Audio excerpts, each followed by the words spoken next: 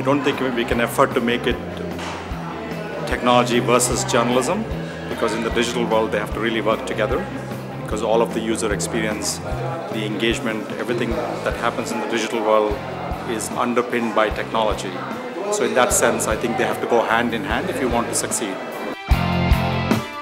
You can no longer expect the audience to come to you just because you have a good story on your website or even on your mobile app. You've got to reach out and find the audience where they live and say, here we are, whether it's on Facebook or Instagram or Twitter or what have you, and make sure that you are Reddit and make sure that other news organizations pick up your story.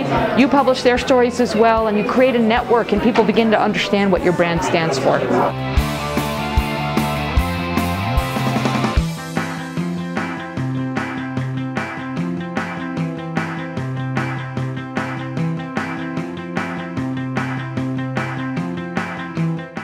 Cabu was a very nice and peaceful guy, and what happened in January in Paris is still a shock for both of us. Charlie Hebdo was born under another name in the 60s, under the name of Harakiri.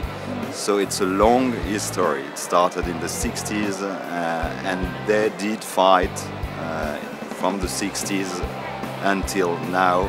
There is always reasons to fight for the freedom of expression.